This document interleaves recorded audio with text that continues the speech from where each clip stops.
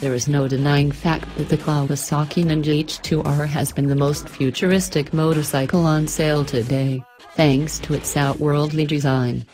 The overall styling of the motorcycle has been purely alien, which may not to be of everyone's taste, but it's definitely one exemplary example of craftsmanship hard to ignore. Unlike its road-legal version, the Ninja H2, the Ninja H2R sacrifices on many road-legal bits like headlamps, tail lamps, rear fender, mirrors, et al., which gives this already devilish-looking motorcycle an even more sinister appeal to boast of.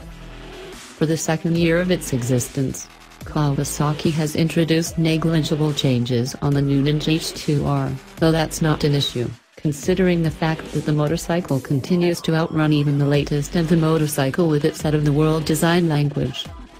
The front fairing continues to be the same rakish and huge unit as before, with smooth lines flowing from top to bottom. Like as we mentioned above, the Ninja H2R misses out on the centrally positioned LED headlamp of the Ninja H2, which gets replaced here by a small air vent, just like the two large air vents on both of its sides.